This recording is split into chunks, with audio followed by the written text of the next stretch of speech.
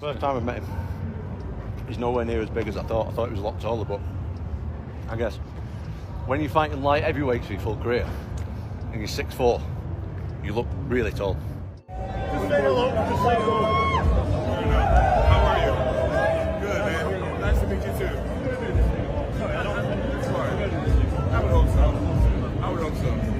All the best. All the best. Sure. Yeah. Let's get it. Say something. But I'm a full-grown heavyweight, aren't I? There's no chance he's as big as me. Nowhere near as big as me. But size doesn't matter, really. We're both massive guys, but I'll take that one.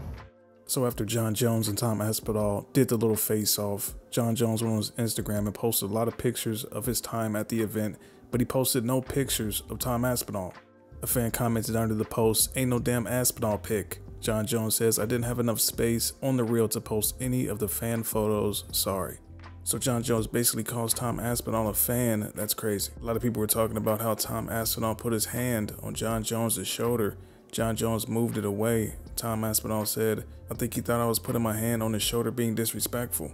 But I wasn't there to be disrespectful. I was doing it in a friendly way. I'm not trying to cause no beef. I'm trying to fight the guy and take his belt. That's what I want. I have no beef against the guy.